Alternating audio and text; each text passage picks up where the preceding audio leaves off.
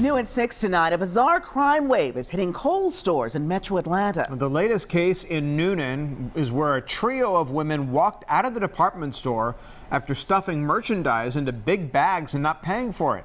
And as Fox 5's Doug Evans reports now, you might be surprised by what they are stealing. Kohl's is a big store, a department store, and if you think about all the items that they sell, what one item do you think a theft ring might be interested in? Well, in this case, investigators say it's underwear, men's underwear, thousands of dollars worth of men's underwear. For the fourth time in metro Atlanta, police say these three women entered a Kohl's store with the intent of stealing a large quantity of men's underwear. This was the Noonan store. Here the women are seen on surveillance cameras crouched over a display case in the men's department.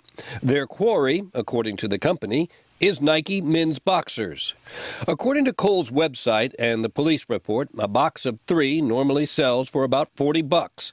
The women are accused of filling their big bags with $1,800 in Nike men's briefs and skipping the cash register on the way out.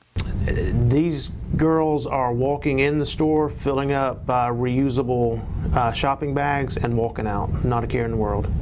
These 3 and possibly others are also accused of hitting Kohl stores in Marietta, Woodstock, and McDonough. Their total take so far is over $6,000 in high-end men's boxers, apparently not always Nike. If you have any information that can help in this investigation, call the Coweta County Sheriff's Office. In Coweta County, Doug Evans, Fox 5 News.